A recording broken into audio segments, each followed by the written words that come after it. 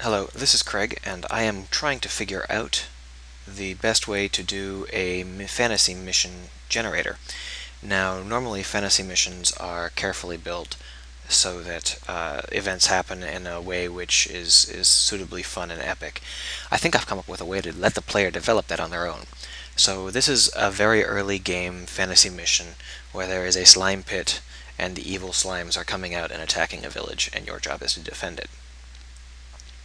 Now you go ahead and bring along Hero 1, Level 3, and Level 5. Um, these are the three heroes you brought with you on your quest. The enemy has some slime units, which I'll put boxes around so that you can distinguish. Now the basic idea here is that this objective is one you want to take and one the slimes don't want you to take, whereas this objective is one the slimes want to take and they don't want you, and you don't want them to take it. So this is a very balanced situation. Play always goes from the highest level to the lowest level. So the first slime might say, well, I'm just going to go ahead and attack. I can put myself anywhere I want, so I'm going to put myself right here, and I'm going to attack the base. Now what I have done with this slime, well, I'll show you. Now I get to go next. I can interpose myself, so I'll go ahead and put myself right here.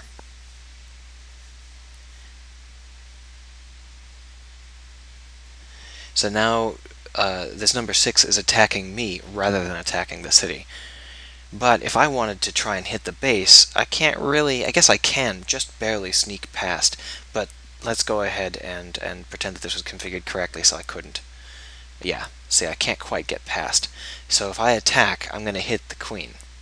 And that's fine. So let's go ahead and we'll attack the queen. So what we've done is a reversal. They were going to attack the city, so we jumped in the way and we're attacking them instead. Except what I haven't mentioned yet is that all of this is actually going backwards. We'll talk about that in a second. So the next thing to go is the 4 slime. So they're going to go ahead and put their 4 slime here and attack the city. And of course we're going to do the same thing we did before and put our 3 hero here. But this time we can actually attack their base, so we'll go ahead and do that. Now obviously they don't want this to happen, so they're going to interpose with their weakest unit, and they're actually going to add their weakest unit onto the queen attacking the 5. The idea here is that if they can kill the 5, then the queen has an easy shot on the city. We have 1 hero left. Now what are we going to do with that 1 hero? Well, it's kind of a tough call. We could add our attack onto the queen to try and make it so the queen will definitely get killed. We could interpose here to try and make it so that 5 will almost certainly survive long enough. I think the best thing we can do, though, is sneak in behind and attack their base. So now I have put them down in order from strongest to weakest, but the way it actually executes is from weakest to strongest. So this happens first. Your teammate attacks the slime village. Now radiuses matter here, so this teammate has a certain radius. There are no other teammates within that radius, so that this guy is going alone. He's attacking the base alone. Now chances are what actually happens is there's some sort of in-game explanation for that where the 3 of them are going and then they say, wait, look at that, they're attacking the village, and they go head off. So this guy attacks the village alone, whereas the other 2 heroes go off towards this guy attacks the slime pit alone, whereas the other 2 go off towards the village. The slimes then attack the 2 people who are going off towards the village. And this basically turns into an all-out melee where they attack, and then you attack, and then they get reinforcements, and then you get reinforcements, and then the queen gets involved. And it turns into this giant epic battle here. And each phase of this battle, so the end result is that there are a few battles here. 1, attack the slime pit. Now this attack happens without any interference, so this whole thing is up to our lowest level hero, and they have to pull it off on their own. After that, you get this giant melee which starts, and this is what's called a segmented melee.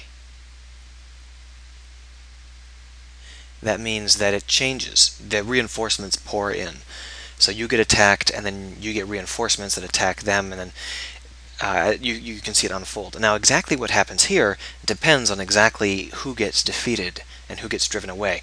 There are two kinds of defeat. There's defeat, and then there's total defeat, or destruction. So if if 5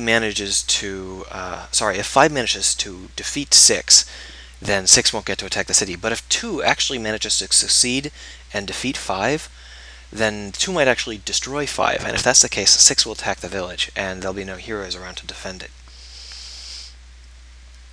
So it unfolds into this 5th level hero must survive situation, where if the 5th level hero falls, then the queen has free attack on the city.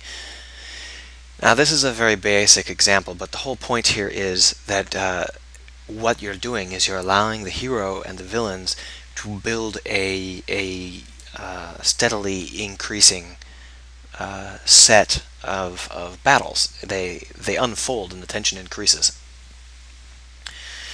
Now, I've given you a really basic example. Let's try a somewhat more complicated example. Same basic idea, right? Here's the village, here's the slime pit. Now, this time we're going to include some mountains. And we're also going to include the idea of the enhancement radius. So if the enemy is within this radius of the slime pit, they gain power. If you are within this radius of the slime pit, you lose power. And the same thing goes for over here, but in reverse. Now, the reason for that is because otherwise you just butt up against the city and not put any room for heroes to get in otherwise. I'm also going to change it so it's no longer equal. We have the same heroes, 1, 3, and 5. But now we have more slimes, 2, 4, 6, and 8.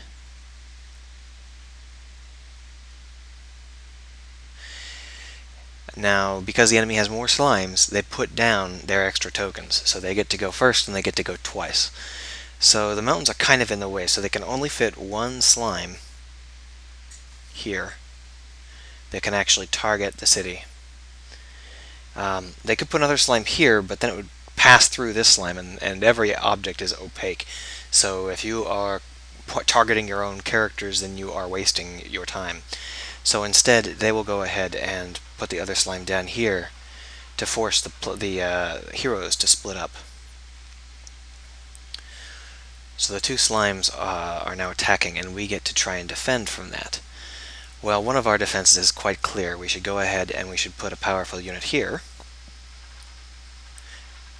within the aura, catch the queen's attack, and what we'll go ahead and do is we'll launch an attack on this slime.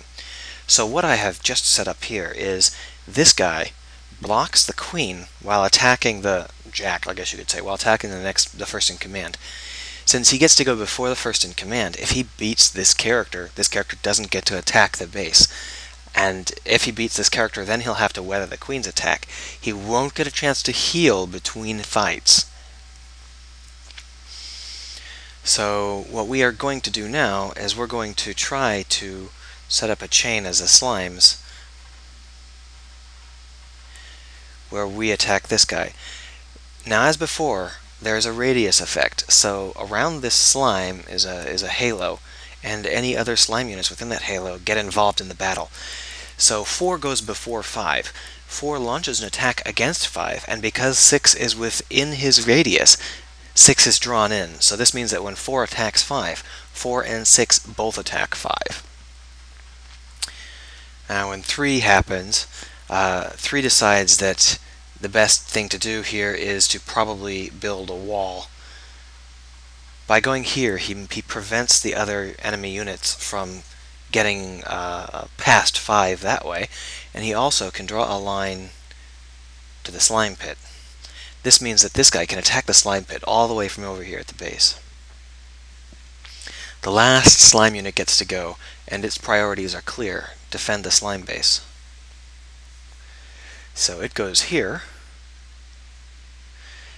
and then it decides it's going to counterattack or preemptively attack 3. And now you've got one standalone little unit. So since we've got the heroes, last time I showed them all splitting up, so this time I will show them all staying together. So in this case, what is one going to do with himself? He is going to attack the queen. Now this is a move. You can see that what we've got here is it appears to be a bit of a mess when you don't know what you're looking for. But essentially, what's happening is all of the heroes are within the hero radius, so all 3 of them move as a unit. So all 3 of the heroes are involved in every battle. Whereas the slimes are split up into 2 groups, the mid-level group and the queen and her minion group. The battle that unfolds is hero versus queen and pawn. Well, it's hero versus queen and pawn. Then it's pawn reinforcements, because that's when the pawn gets to go. So therefore, the pawn's turn gives it extra reinforcements. Same thing with the hero's turn, because the next thing we have, the hero attacks the reinforcements. So hero second wind, which is the hero version of reinforcement. But then we have incoming mid-level enemies for 4 and 6 here. Then we have 5, so hero second wind again. And then finally we have these 2 guys getting reinforcements in a row. Reinforced and reinforced.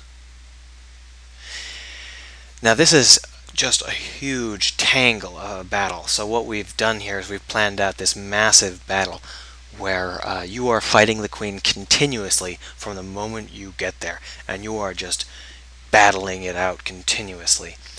Now here's the thing. There are a few details, a few opportunities that are part of this that are not in this map.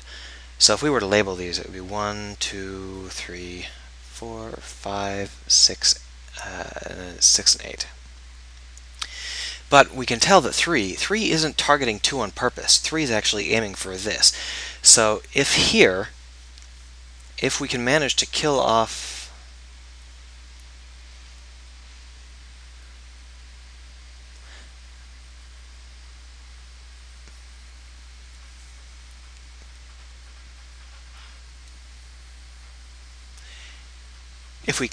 this pawn, then 3 will be able to attack the base. And that means that you'll be able to gut the base, remove the bonuses it gives, and apply a penalty to all of the enemies. So this is an opportunity which you have built into your system. Similarly, if by here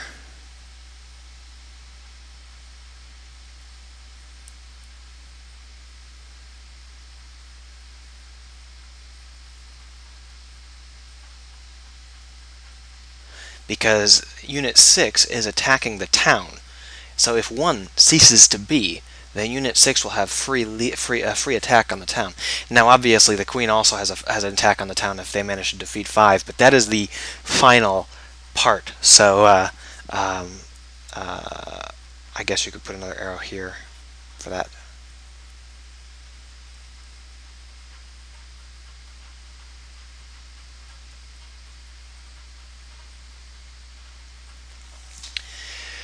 So this is the plot arc that we just built by slapping things down.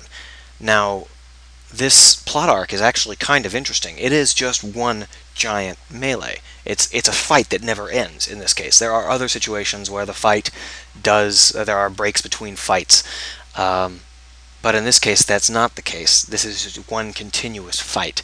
And we have built a fight where you have a certain number of turns before these various objectives happen. So if you are fast right off the draw, and attack the pawn as rapidly as possible, you might be able to weaken the queen. Otherwise, you're in for a long slog where you have to protect your level 1 hero. You have to keep them in the battle until near the very end of the fight. And of course, since he's level 1, that's actually quite difficult. This is the sort of thing that you can build. There are some other features that I haven't mentioned, such as terrain bonuses and a couple of other details. But the game really, as far as I can tell, this setup really allows you to choose whether you're planning to turtle, like these heroes did, do some sort of flying attack, like these slimes did, or some other configuration where you might actually end up deploying special conditional objects. For example, the town might have town walls, and if we were to have a town here, and if it has the town wall objective, like this, if we put a hero here, then on their turn they activate the town wall, and any slime coming in hits the town wall and can't get through. So this can be really effective, having these things on the field and choosing whether or not you're going to take advantage of them. There are also some situations where you might have an exploding volcano or something, or the faster you do something, the bigger the bonus. But that's the basics. The basic is that since you go from strongest,